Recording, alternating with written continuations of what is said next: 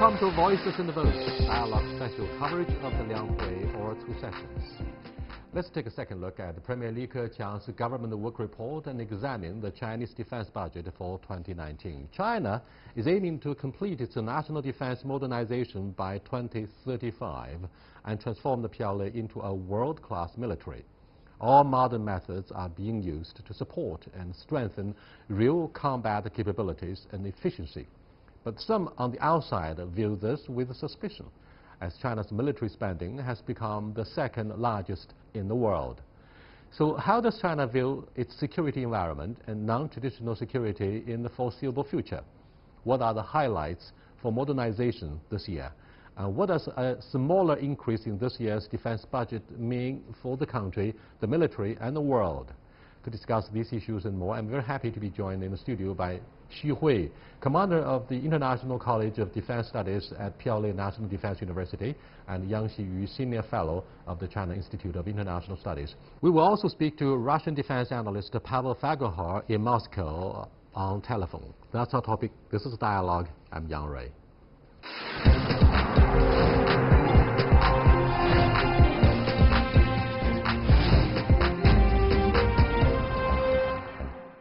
Welcome to our discussion here.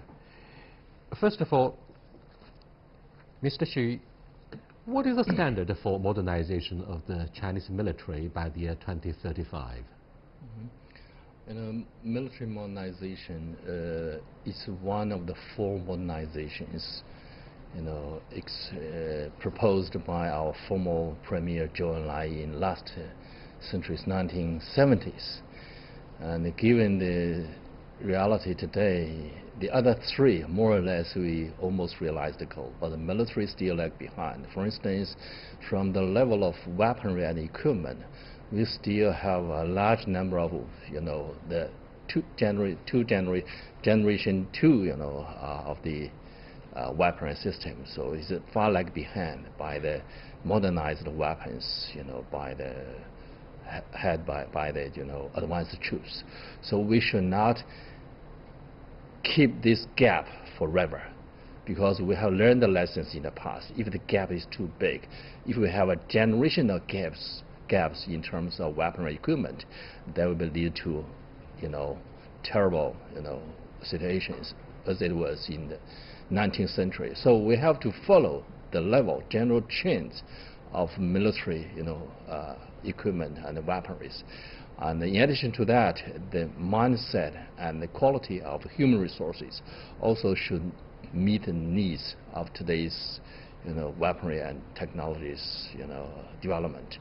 Hardware is basically not a big problem for the PLA. It is perhaps military theories and our national security strategy that should match the military build-up in terms of hardware. What do you make of this kind of a capability by the Chinese military to upgrade its own theories so that we could somehow coordinate our armed forces in this regard with those in developed countries?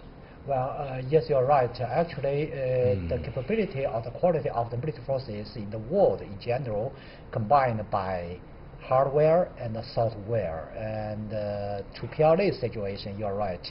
The software modernization will be harder than the modernization of the hardware. Although we are not at world class in terms of hardware yet, the software, the gap from the software is bigger than hardware.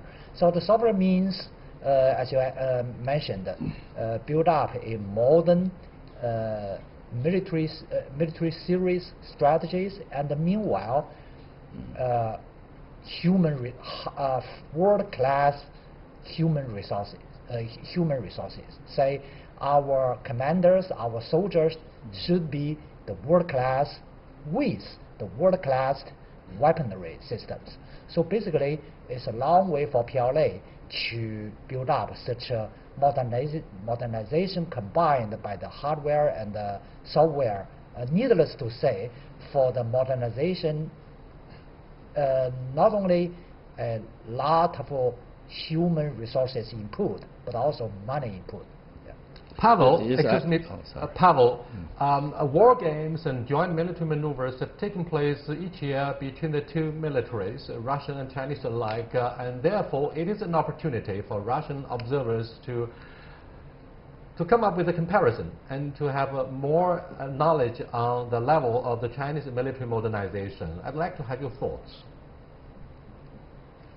Well, the Russian military commentators and the Russian professional military know that the Chinese are getting really better. It's a totally different armed force than it was a couple of decades ago. It's a full transformation from the peasant army of the times of the 70s or 60s into a modern force, and they're actually somewhat envied the capabilities and the new hardware that the Chinese military have. So there's a lot of respect for the Chinese military here, and unless there is most likely worldwide, and there's some away because this is, of course, China and Russian military have been facing each other as potential enemies for quite a long time during the Cold War.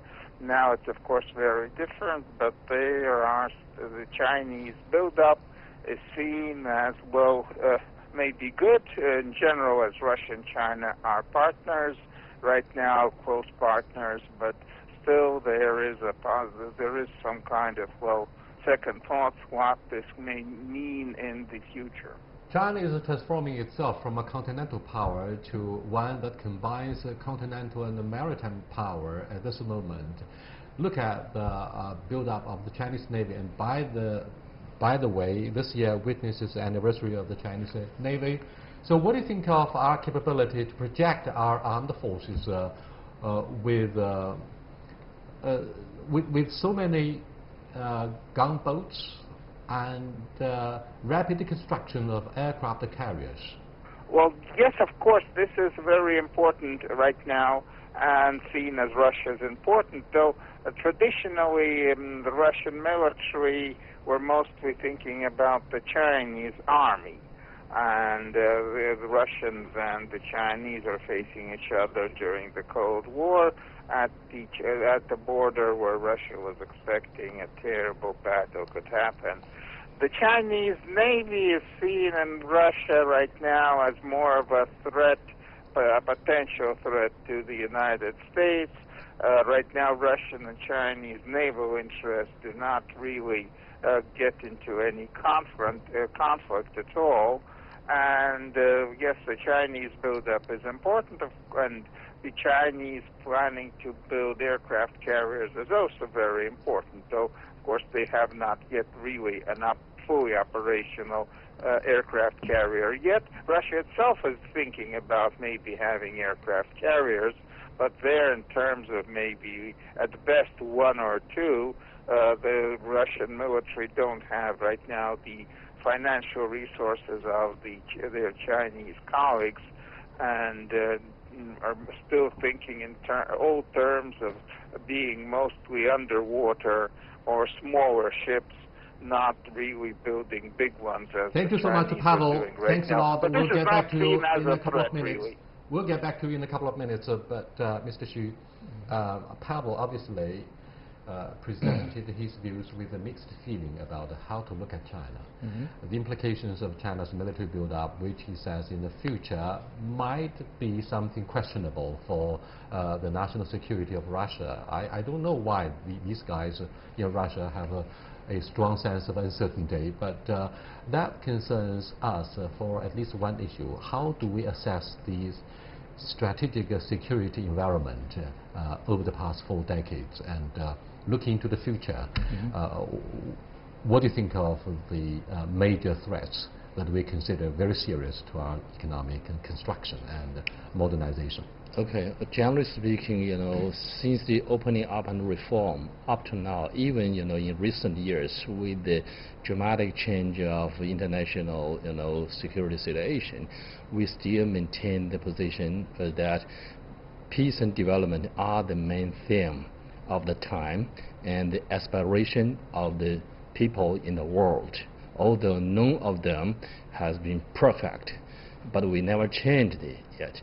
Yes, there are a lot of risks, as terrorism, new type of, threats, hybrid threats, and the three evils, as we said. So a lot of kind of threats is rising now. We also face, but for Chinese foreign policy and defense policy, we have never, since opening up, we have never taken any specific country as our enemy.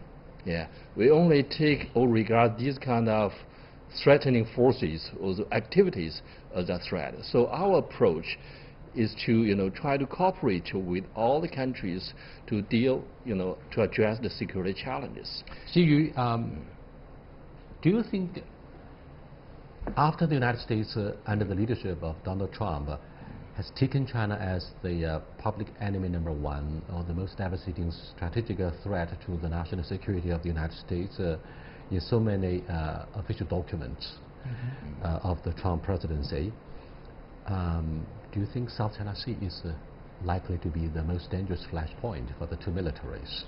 Well, I look this issue in another way. There's another potential issue more dangerous than the differences on South China Sea between U.S. and China. That is the Taiwan issue.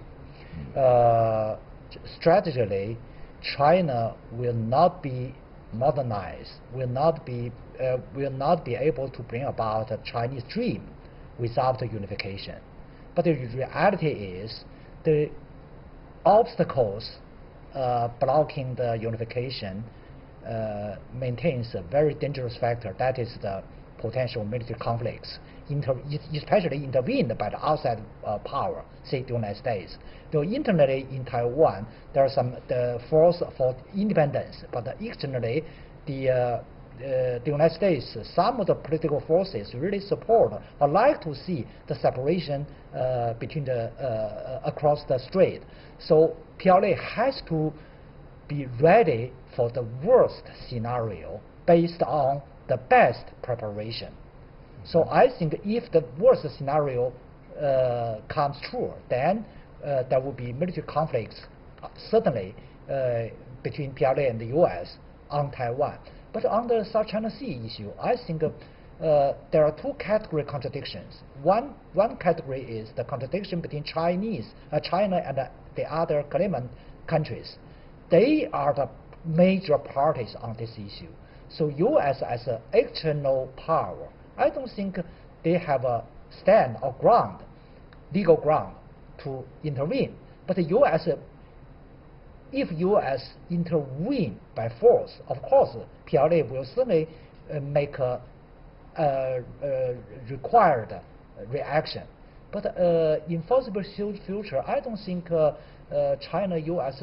differences between China and U.S. on freedom of passages will trigger a military conflict. The United States is not a party to UNCLOS, neither is it a claimant country in the South China Sea. However, it vows to protect freedom of navigation and overflight. We're discussing China's military build-up and what it means for the future of the world peace and security with Mr. Xu Hui from the PLA National Defense University and Mr. Yang Xiyu, our regular commentator of current affairs. Stay with us. We'll be right back.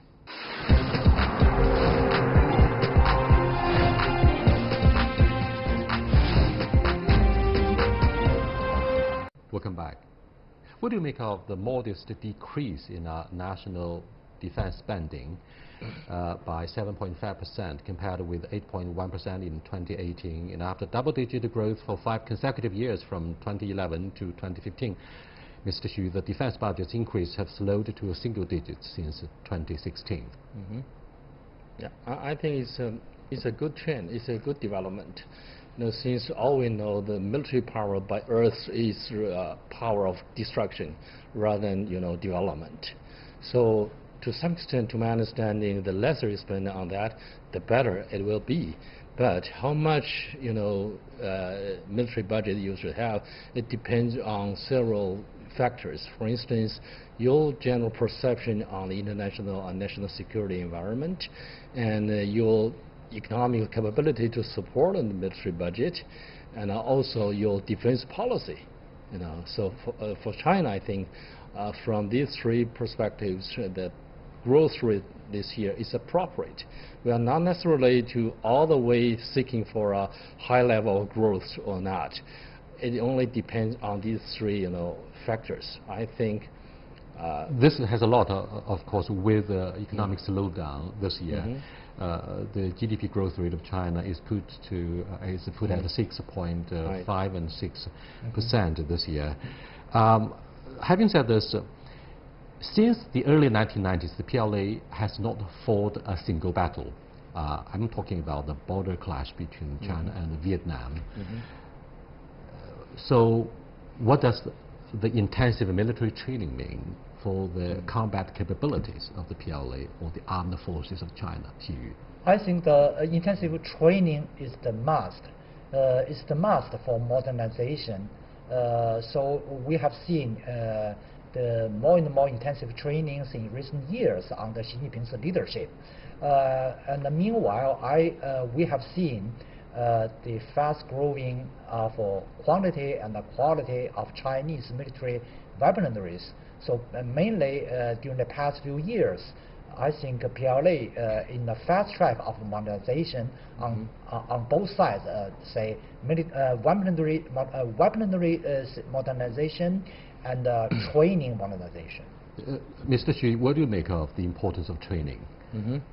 We have a saying that the more sweat you spend, in training ground, the less blood you have to sacrifice, in the battlefield or in operations. So training is a very important way for every military to make their troops highly readiness to deal with every possible, threat. For China, as you said, this is an army that haven't engaged in large-scale conflict for almost 3+ decades. It's a very unusual period in Chinese history.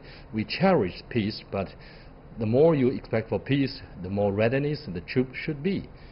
Especially given the time we have enjoyed too long time for peace. So the military should be always remember your missions to protect the country, and the better you prepare yourself, the less the possibility you engaged in another bloody war. But what makes a difference between the present-day level of combat readiness and what we had in the early 1950s when we had the Korean War and later on somehow the involvement with the Vietnam War is and will be perhaps the one-child policy?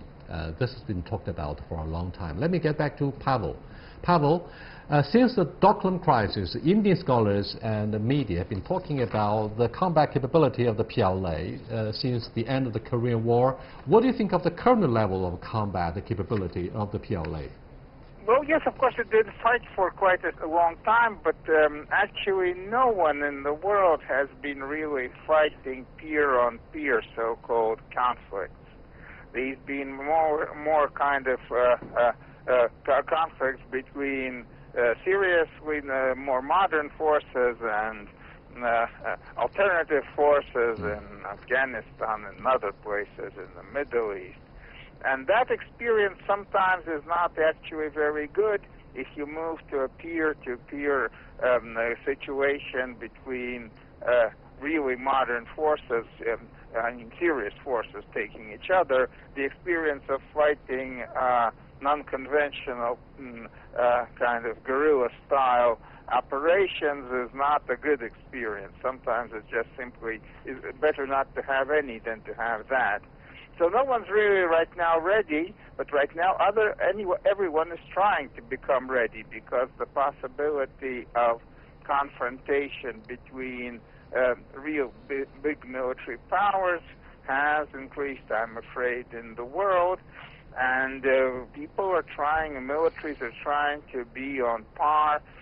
Big exercises organized in Russia and in the West, actually real maneuvers, I mean, with different sides playing against each other. How it works out, if it ever comes to a fight, that's another issue. Pavel, Russian troops were sent into Syria for combating terrorists at the same time, training was able to be transformed into real combat capability. But coming back to the Beijing studio, Mr. Xu, China is drafting a law on the welfare of military veterans and may submit it to the top legislature for deliberation in the second half of 2019. Last March, China set up the Ministry of Veterans Affairs as part of a sweeping institutional restructuring of the armed forces. To what extent will this change the way veteran rights will be protected in China? This remains a major concern for those in the service and for those who have retired from the armed services. Yeah, it's a very important policy we take, especially in creating such a kind of government agency. It's both it's good for both retired military officers and men, and also for those still in active services. We have a large number of troops. We also have an even larger number of veterans. So they need to be taken care of. And in the past, we don't have specific organization like that. And the reasons for setting up such a kind of organization, I think, is go parallel with the reform, because the retirement system also is going to be changed. So those veterans need to have a good take care, and it's a very good encouragement for those still in active service. What do you think of this discussion about the orders for the armed forces and their? Of course, their loyalty for the country and the national interests should not be questioned. But the loyalty must be based on widespread respect of the society for the armed forces. But it seems this has been a vulnerability, not something we should be proud of. If you review the history of the Chinese military build-up, particularly our treatment of the POWs, that remains a popular topic for debate on the social media. What do you think of this political will of President Xi Jinping to make a PLA or armed forces a highly respected profession? I think that's both for a political situation and a national security situation. For political situation, every country in the world, not only in China, every country in the world, the national spirit should certainly include the spirit of respecting the veterans. That's a part of national spirit. And I think now we are built up such a spirit we are filling up this item into our national spirit. And for security reason, for security consideration, without respecting the veterans, then there won't be respect of the military forces. That is guaranteed for our national security, for our people's lives. So only when the veterans enjoy the all society's respect, then the military forces can enjoy a solid base, both politically and socially, so that they can play a more important role, more effective role to guarantee the national security. The last question is very much about the alleged weaponization of the outer space. The United States has decided to create a space force to counter what it claims is China's and Russia's militarization of the space. What do you think of their major move in the outer space? Do you think it's wrong, or the United States has the legitimate reason to be afraid of China's so-called militarization of the outer space? Yeah, they coined the term of militarization and put it on China and Russia. But if we review the history of the development of space technologies, America always take the lead. And in terms of the militarization of the space, I think America now is one of the very few countries that have a special branch of space force. And China doesn't have that. And China's policy is quite clear. And we not only call it with the U.S. and also the international community, we should work together to develop rules in space technology development and try our best to make the space technology for the purpose of peace rather than for fighting. Xi, very quickly, before we conclude this discussion about China's military build-up, Are you confident that the two militaries, the United States and China, will be able to have peaceful coexistence following the rules and the regulations about weaponization of the outer space? I'm confident, say, peaceful coexistence between the two military powers. I'm confident simply because of two reasons. One reason is the interest is huge. It's very attractive for cooperation. That is why President Xi Jinping pointed out win-win cooperation remain the only best choice for U.S. and China, including the military areas. And the other reason I'm confident is the cost, the result, if the confrontational scenario occurred between the two military forces. So because of the attractive positive factor and disruptive negative factors, the two military forces, regardless of your ideologies and the beliefs, you have to cooperate and coexist in peaceful. But in terms of the outer space, I'm afraid, led by the United States, the beautiful space will be militarized. I have been joking. Now we have seen Pentagon, say, 5-angle building, but in future we will see the 6-angle building in the defense department, because they are building up the new forces. So that will that will push the outer space into a militarized zone. Thank you so much. When we look at what the future might hold for the outer space, we need to keep in mind the Strategic Defense Initiative, or SDI, during the Reagan administration that has somehow allegedly contributed to the demise of the former Soviet Union following the Soviet occupation of Afghanistan and all other major issues, including proxy wars in Africa. We need to keep in mind this lesson when we address the issue of arms race, very expensive